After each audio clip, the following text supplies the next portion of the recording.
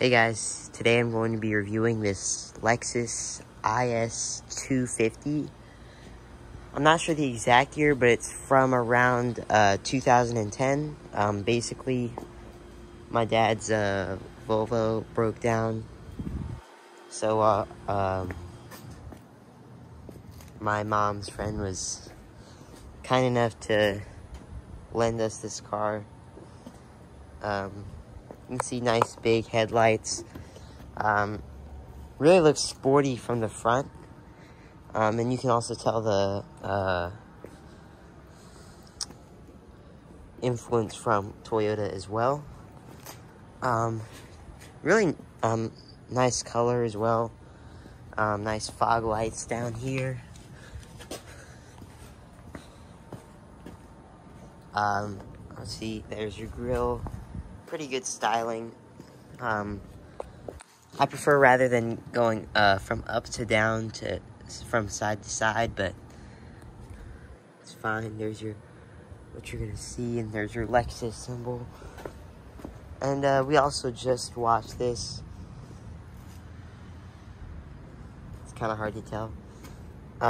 You got some damage, like right here, but with an old car like this, it's apparent, right?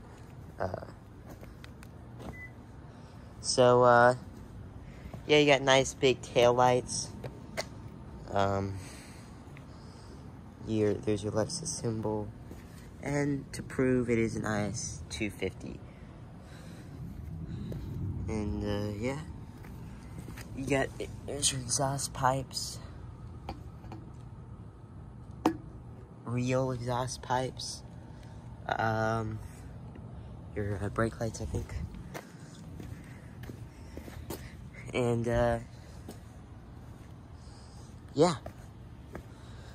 So, let's check out the interior really quickly. Here's your key fob, Lexus, and then you also have the spare key. All you do is, put this forward. If I can do this one-handed. If you put it forward and then I'll go over that later. Yeah, so to open the car, you could press the unlock, or you can just use the keyless entry. So just have the key in your pocket, and just put your hand here, and just press this to lock it. And it's locked. So, yeah, so here's the interior. There's your panels right there. Everything is pretty nice in here. Let's go ahead and hop in. There's your floor mats, or your floor mat covers. So yeah, basically my dad's Volvo broke down. I'm pretty sure it's the alternator that's wrong with it. So we're gonna have to take it to Volvo in a few weeks, which means that I will probably come out with a video on a Volvo, on another Volvo. Also, I will finish posting my California videos as well. I haven't been able to upload those too much. But I will try to continue to upload those. I'm almost finished. I have like three more videos left. So, yeah, but here it is. Here's your car. Your Lexus steering wheel, really nice and proper, multifunction. You have voice commands. You can really control everything from here. You got a sunroof. Nice. I'm going to leave that open, actually, because it's nice to get some natural light in the car.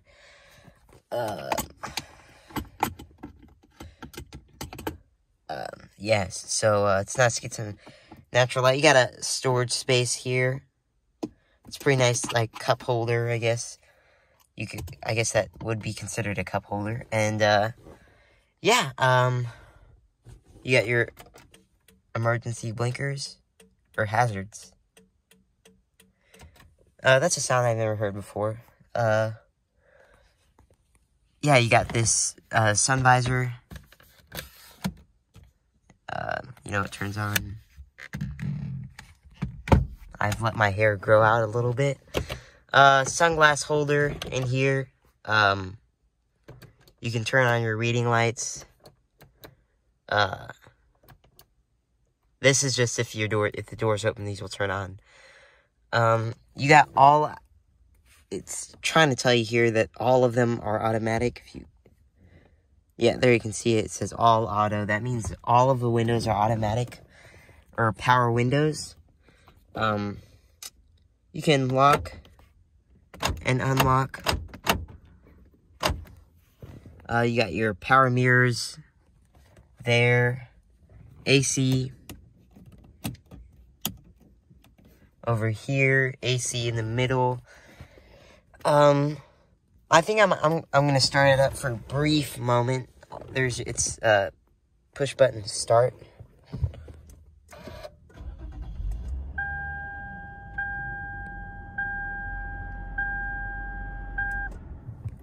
So that was the startup.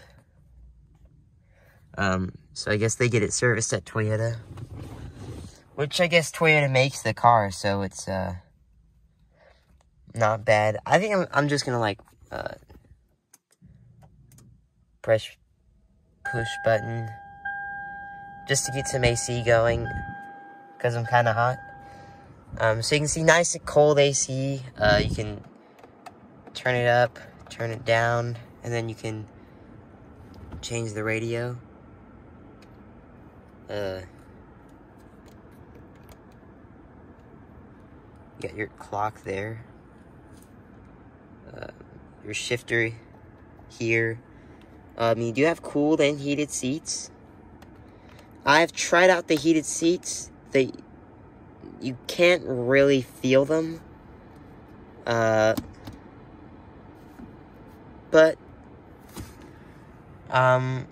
it is what it is.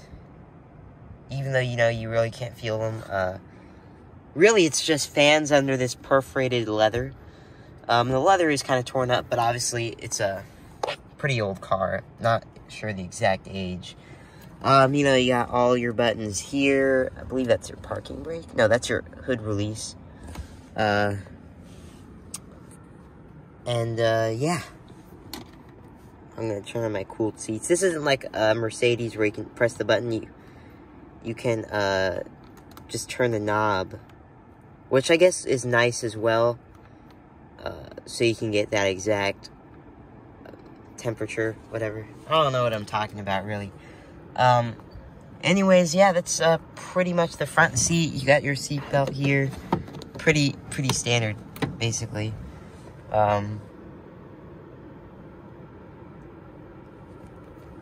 There's a check engine light. I'm not sure if that's like just because I have it started up. Alright, and also you do have this center console. That is really cool because it slides back and does that. And has a, whatever that is, USB and storage space.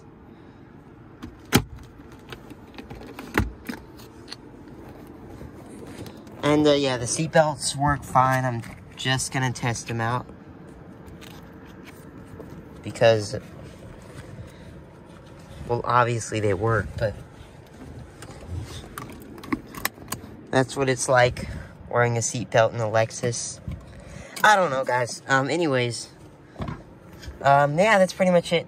You do have your garage door buttons. You can connect your garage door buttons to those, and I guess you can use them to open your garage door up. Oh yeah, and you have these things that you can hold on to. I'm trying to think if I forget anything. I will come back if I do forget anything, so.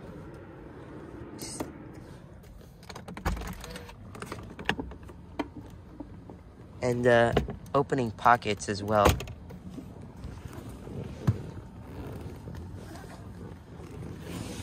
And I know this leather looks unnatural. It's because it's a seat cover. So, yeah, it looks nice, though.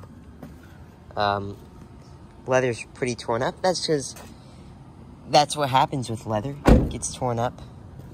And obviously you can press that to lock it. Or I'll just... Okay, I'll just unlock it myself.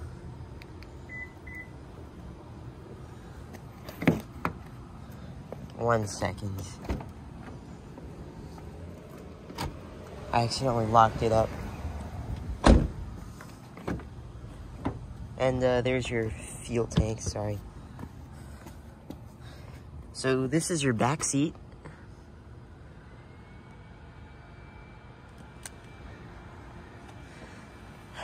Pretty nice back seat. When I first got in here, I felt like there was not enough space. But there is space. Pretty sufficient. So I'm not like an adult or anything, so it's probably gonna be a lot harder on adults. But, I mean, hey, you got a lot of space back here. For a kid, I don't know, like, usually you're gonna be transporting, kids. Sometimes you might be transporting adults, but, yeah, so, you know, so I think leg room in the back really matters. Not for a car like this, because it wasn't built for that. It was built more for 1 or 2 people, right? Alright, so you got automatic windows. It says it right here. You get nice big speakers. You can lock it yourself, unlock it. Another nice big speaker. Curtain airbags. Perforated leather. Lexus has some of the best leather that you will find. You got this nice big... I mean, that's like S-classy right there. Nice, big, it touches the ground. And, you got storage back here. Hang on. Cup holders that work.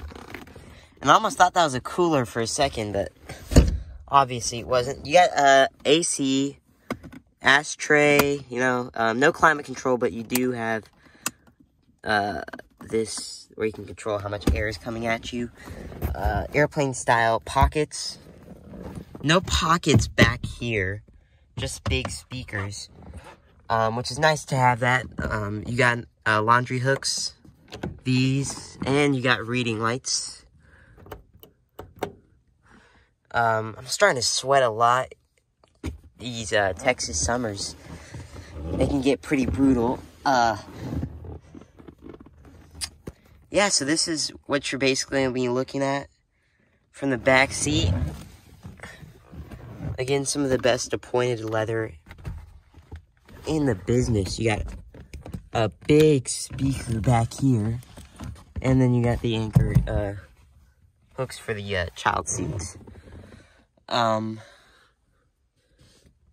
There's everything up there. Nice. It's really nice. You know, for what it was back then. Really nice Lexus. Really, really nice. So let's hop into the trunk. Or not hop into the trunk, but you get the idea. Nice. I like that clunk. So, wasn't able to figure out how to open the trunk, which is kind of embarrassing. So, I'm just going to use this key. So, hang on, let me get the spare key really quick. Alright, so here is the spare. Or I guess the emergency or whatever. So, you're going to come up through here and just, put it in. Then push her up.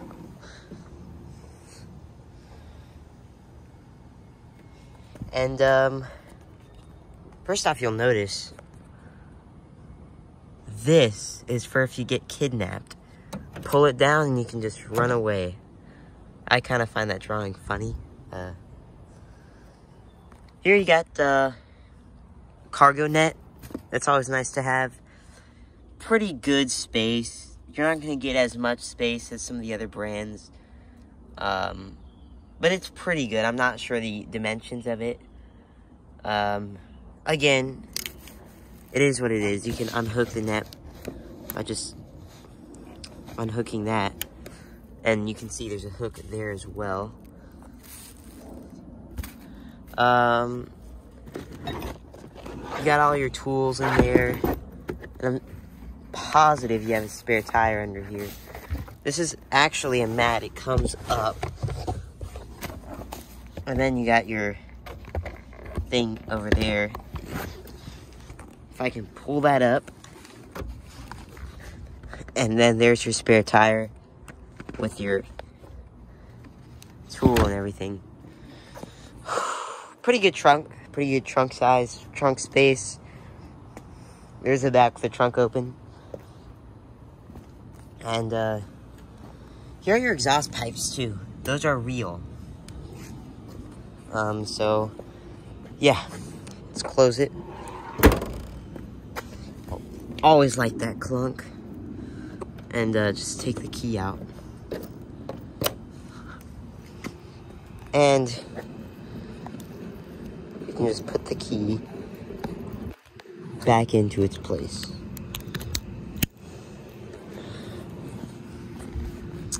So, yeah, that's the Lexus. Here's what it looks like from the other side.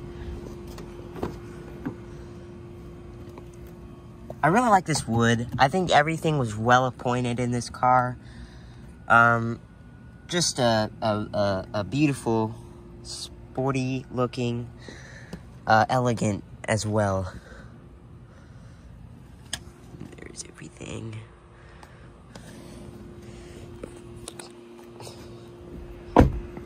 And you also have keyless entry here.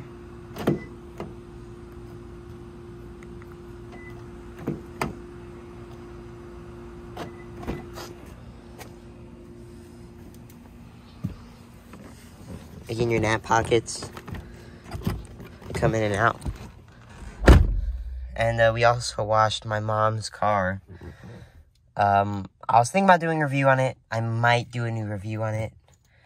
I already did a review on it, but I'm probably going to do another review on it. If that made any sense. Nice, hot sky. Just press this and it comes open. And,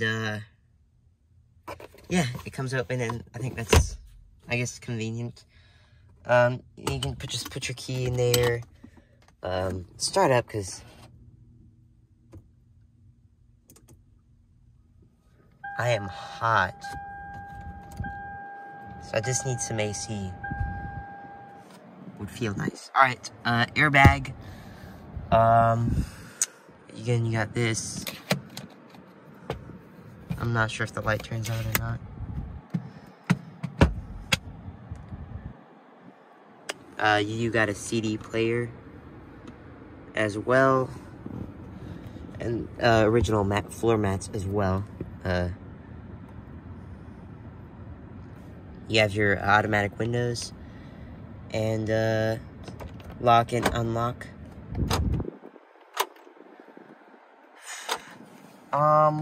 You can see a lot of influence from Toyota, for sure. But, it's more elegant than a Toyota. Definitely more elegant. Like, I know the leather doesn't look good now, because it's 10 years old. But, it's good leather. I mean, when this was new, this was nice, perforated leather. And I can actually feel the air from the cooled seats coming out. But it's a good car. It's reliable. Maybe more reliable than a Mercedes because they don't break down as often. So, I mean, it's a good car. Would I recommend buying it? If you like it, This car was made in Japan. Obviously, I'll show you the stuff on the other side. It's essentially a Toyota, and but better, obviously. So again, everything's really nice in the car. And big thanks to my mom's friend for lending this to us. That was really nice of her to do that. So you can see the passenger airbag is on. Everything, I'm not sure. Alright, and you know, some of the leather, this hard touch leather kind of chipped. You can see here, it's kind of sticky up here actually. Not sure what that is, and you do have a nice big speaker as well. Alright, this is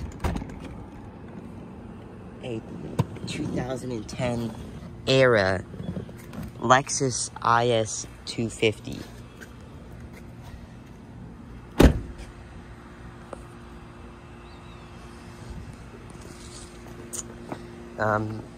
Really nice car. You know, I think it competed with the BMW 3 Series and Mercedes C-Class. And the Audi something, I don't even know. But, yeah, that's the Lexus. I'll do one final walk around.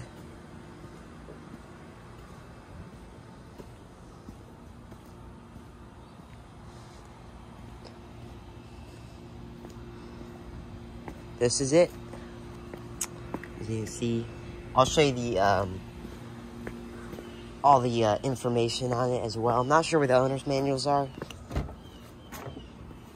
So this is all of your information. Was made in Japan. Let's turn it off.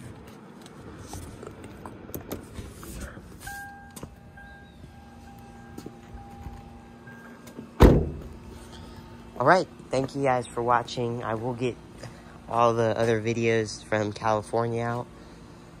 I'm not there anymore. I'm back home in Texas. So, thanks for watching, and I will see you in the next video. Goodbye.